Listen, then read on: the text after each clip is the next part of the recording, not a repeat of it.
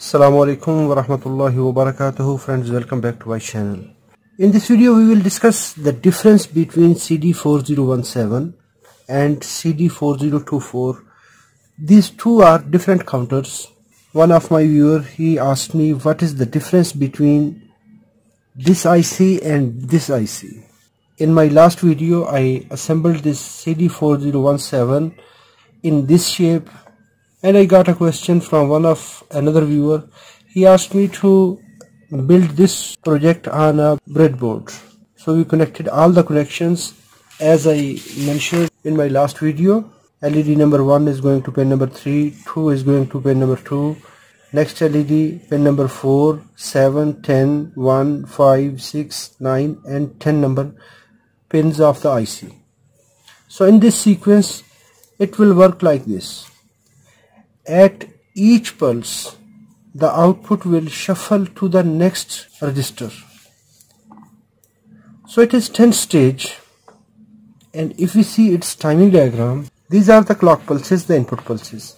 If the reset is low and clock enable is low, then at first pulse, the output number 0 will high. At next pulse, output number 2 will high, 3. So at a time one pulse remain high and it will keep moving to the next higher stage at each pulse in the input. If you are interested to make this project, you can follow video number 480 or 472, because it have 10 bits, 10 outputs, Q0 to Q9. So it have 10 outputs. After 10th pulse, the sequence will start from output number 0. This is output number 9. When output number 9 or the last most pin will go low, the next pulse will switch on. After last pulse, the system will restart again from this point. This is the function of CD4017. It is decade counter and it will divide the frequency by 10. After each 10 pulses, the cycle will start from here. If we want to minimize the cycle up to any stage, in that case we will connect the reset pin to that output. For example, we want to terminate the operation at output number 5, so output number 6 will connect it to reset. So when the 5 cycles will complete, 5 points with digits will complete, 6th pulse will reset this circuit and it will start from 0. Now if we see this CD4024, it is binary counter. We are using decimal system in our routine life. Decimal system is from 0 to 9. After 9, we will use combination 1, 0, then 1, 1. We are making combinations from these digits and we will make counting and we will write and we can say. So here output. In output side, it is binary counter. In binary there are just two words, 0 or 1. All the digital electronics works on only two stages, 0 or 1. In logic ICs, in digital ICs, in computer language, we can say there are just only two levels, 0 or 1. Either that is 0 volt or maybe it is 5 volt or some logic level high. If you see the structure of this IC, it is master slave configuration registers. In master slave, we receive input at input terminal, then it will process it and it will apply to first register. All the outputs will remain low. When the input pulse will come to trailing edge, pulse go high, this is called rising edge. It is high. When this pulse will come down to ground level, it will start moving, it will reach at 0, it is called trailing edge.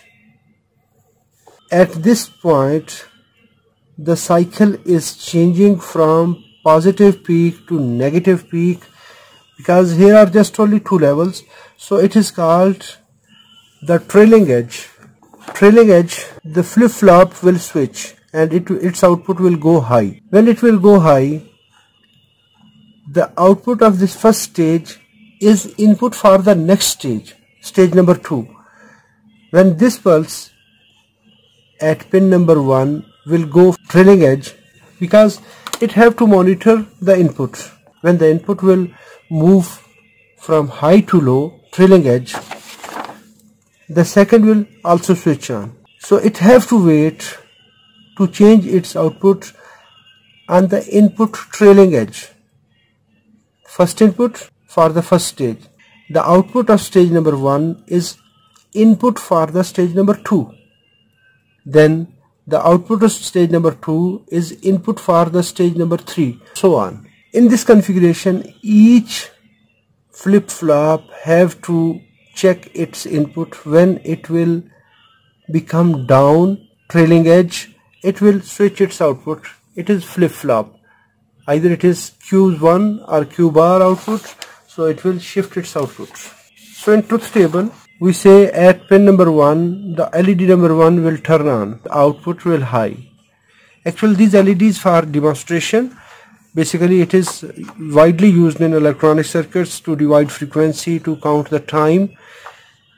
Second pulse, all outputs will 0, just only output number 2 will go high, and then the next pulse is 0, 1, 0. At each stage, the first stage is just only maximum decimal equal value is 1. Second stage 2. Third stage, its value is 4. Its value is 4 numbers equal to digital number 8, 16, 32, 64. So we can check timing diagram. In timing diagram, we have inputs. The first line, that is input pulses, clock pulses. This is output number 1, output number 2. These are input clock pulses. At each trailing edge, the next flip-flop will switch to high. If we look here, the first clock pulse, when it is coming high to low, the first output is high, and it will remain high until the input of flip-flop will go low. When this is coming low again, trailing edge, it will change its position. It is a very basic rule. When any input of any stage, when any input will go at trailing edge, the output will shift. If it is high, it will become low. If it is low, it will become high. So because it is in cascaded stage, so it is working as a master-slave operation. Let's see this timing pulse, timing diagram. When the first trailing edge is coming of this first pulse, so it will go high, and it will remain high until the next trailing edge. If you look here, at first trailing edge, first output shifted low to high. At second trailing edge, from here it is rising and then it is coming back, so it shifted its position. When it is coming low, it is at its trailing edge, the next output will go high. So each stage will wait until its input, and each stage input is output of the first stage. Each trailing edge will cause to switch the output. If you see this point here, it is 0 because it is low. This one is 0, this one is 0, this one is 0, and this one is high. So it is 1, 0, 0, 0, 0. So it must be 16 number. If you see here, 1, 0, 0, 0, 0. So it should be input number 16. After 16 pulses, this condition will become here. 1, 2, 3, 4, 5, 6, 7, 8, 9, 10, 11, 12, 13, 14, 15, 16. So after this trailing edge of pulse number 16, so output will in this format. After 127 pulses, it will reset again.